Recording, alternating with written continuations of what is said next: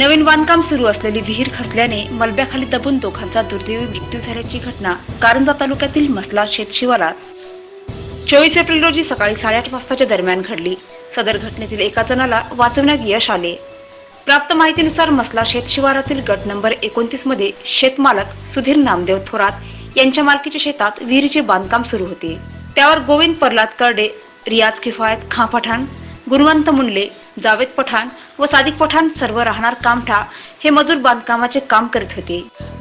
24 April रोजी मजूर कामावर आले असता विहिरीच्या सभोवतालच्या जागेत जेसीबीच्या सहाय्याने भरती भरण्याचे काम करीत असताना अचानक विहिरीचा काही भाग खचून खाली पडला।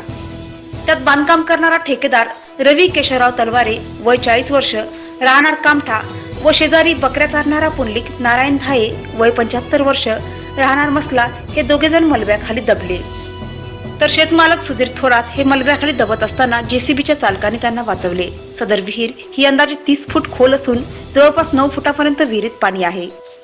घटनेची माहिती मिळताच धनज पोलीस स्टेशनचे ठाणेदार शिशिर मानकर, कारंजाचे तहसीलदार रणजित भोसले, मंडळाधिकारी देवेंद्र मुकुंद हे आपल्या ताफ्यासह घटनास्थळी दाखल झाले। विहीर खोल असल्याने तसेच विहिरीत पाणी असल्याने बचाव कार्य सुरू करण्यास विलंब झाला। अखेर पोकलँड मशीनच्या सहाय्याने मलबा हटवण्याचे काम सुरू असल्याची माहिती प्राप्त झाली आहे। महावाईस न्यूज करता पवन राठी, वाशिम।